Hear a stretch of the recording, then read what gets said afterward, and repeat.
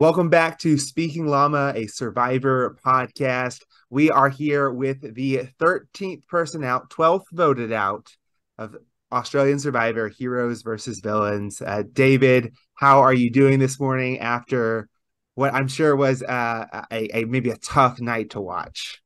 Yeah, watching it back's always interesting.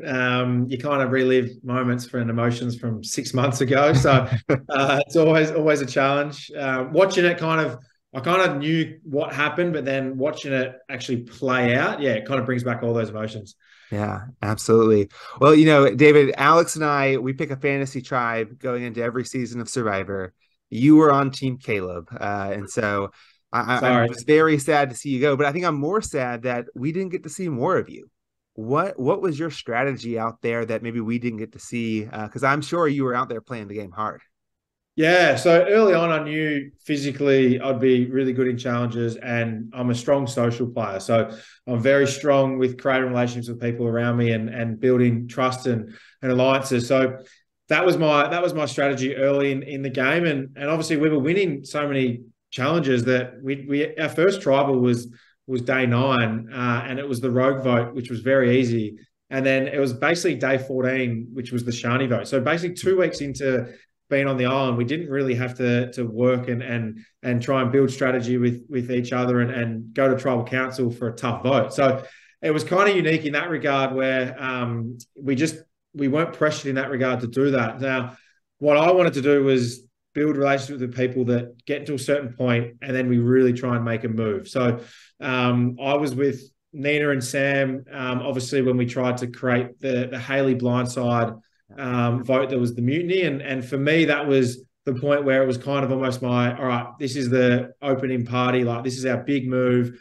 And we can really try and make some moves from here. We'll flip the game. Like, we get Haley out. We can flip the game from here. We go with Liz to Shonny and George and be like, this is what we've done. We're willing to branch out from the OG Wow. heroes and move on. So that was my big play there, that I was willing to work with Sean, Nina, Sam, Matt, all that to a certain point.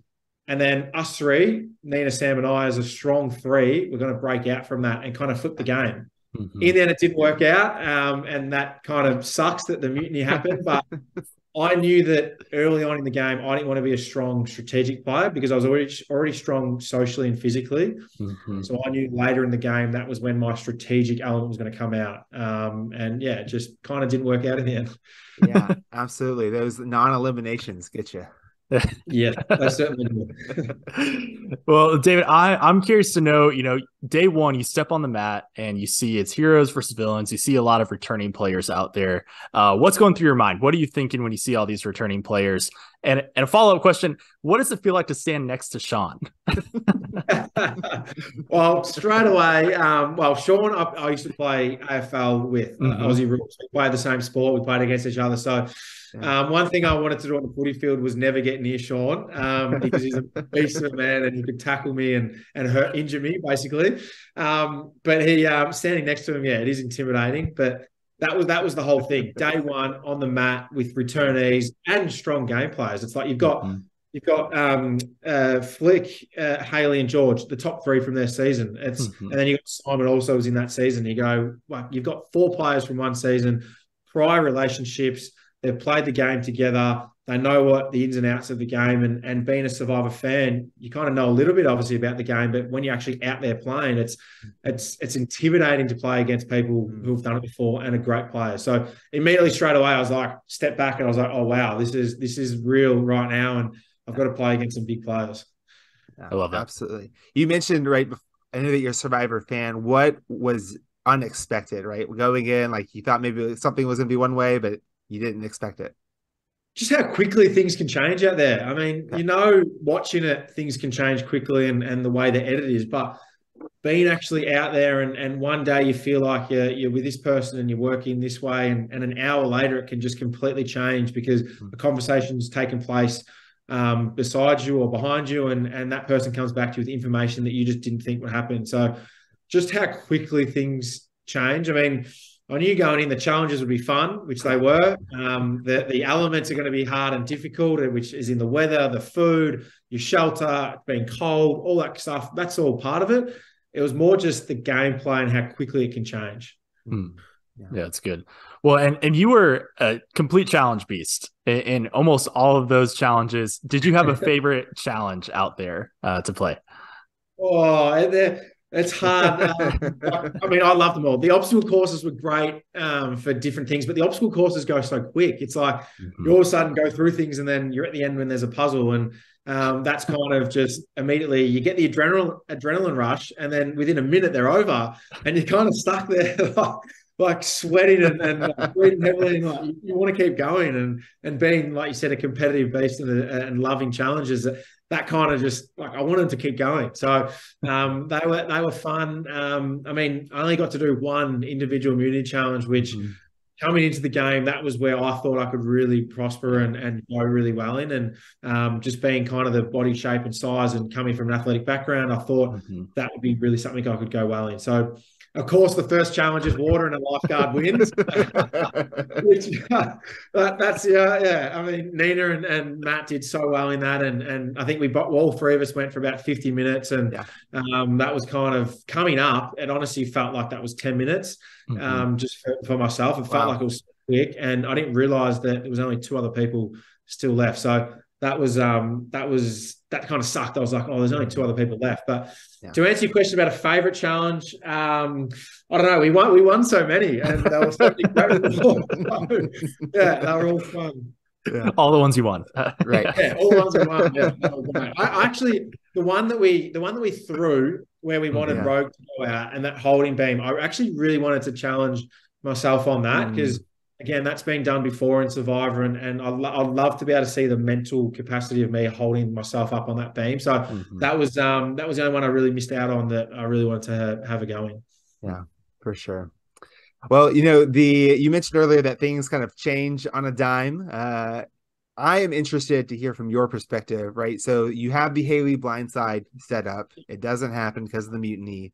And the person that you're going to do it with, Liz, goes over to the other side. What were you thinking in that moment? And then also, was there any thought of like working with Liz when y'all merged?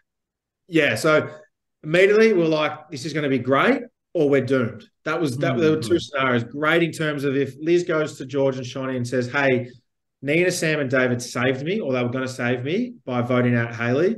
So let's work with them. That was one scenario. The other scenario which is what happened, was George goes, no, I want to work with Haley this whole time, which completely then backfired on us because we then don't have anywhere to turn. So we immediately went, well, crap, like Liz is obviously going to go work with George and Shonny, and George wants Haley. So Nina, Sam, and I were going, where do we stand right now? This is completely backfired on us. So that's where we kind of came up with a plan. Just go, okay, well, let's try and go back to OG Hero Strong and go back to Sean, go back to Flick, go back to Matt, who we thought we had at the time, and say, oh, no, it was all just elaborate plan. That didn't happen. Like, let's just go back together because we were kind of stuck in limbo. Like we were only a 3 in that stage, so we didn't have the numbers. So that would have, it's disappointing that the mutiny happened because that would have been a great play for us. I wanted to work with Liz. If I had survived last night's vote, I still would have wanted to go to Liz and work with her because we did have a great relationship where we worked together for 3 or 4 days and came up with a great plan to do a great blindside. And she is a person open to a lot of gameplay. So that would have been something that I would have explored later on. But as I said, to answer your question, we were kind of stuck in limbo because George had his own plans, which no one knew that kind of he wanted to work with Haley. So, yeah. Absolutely. It's unfortunate. Well, hey, David, as a Survivor fan myself, I've always wondered what it feels like when you vote for someone at Tribal Council and then they get an idol played for them, and your vote has just been nullified. What's going through your mind at that point? Leading up to seeing your name be the one out. Yeah, I know. Well, we knew Liz obviously had the idol, and I tried to get her to play it for herself rather than for Shonny. So when obviously information, because Matt and Haley flipped, information must have got fed back to them where our vote was going because she knew to play it for Shonny. So just then see that she played it for Shonny and my last effort could go, no, play it for yourself, which didn't work as she knew. So then that kind of, and then obviously then another name's going to come up. Like, the vote's going to be who does JLP read out next?